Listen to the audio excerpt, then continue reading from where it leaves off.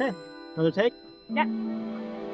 I've been doing films and creating little projects, stop motion videos, since I was a kid.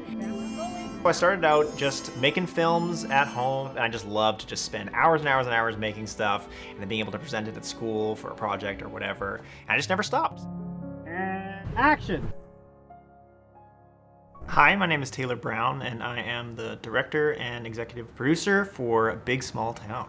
My name is Laina Brown. I produced and was the director of photography for Big Small Town. What are you doing here? It's 2 a.m. So Big Small Town is a collection of short films. It's in the sketch comedy area, but I would say it's a little bit more cinematic and heartfelt than a lot of sketch comedy out there.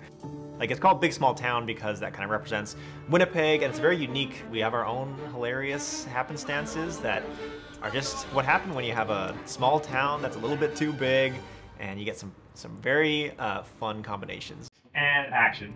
Oh my god. Oh my god.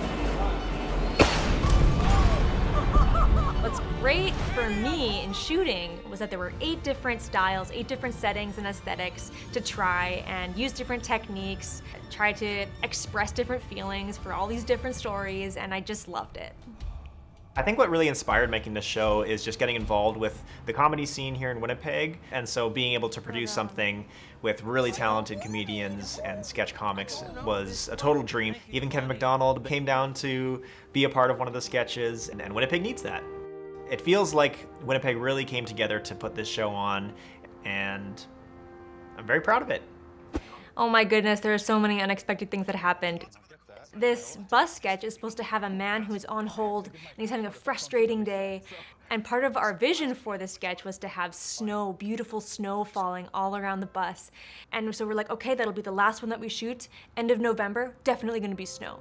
There was absolutely no snow at the end of November, and so we were on the top of the city bus with a snow machine trying to get snow to blow in these shots, and it was so much more involved than I thought it would be, but our crew was always game to try and overcome all the challenges that we faced.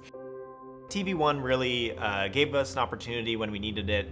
We were ready to make something bigger than what we've made before, and they said, yes, let's do it, let's get you funding and let's make your project a reality.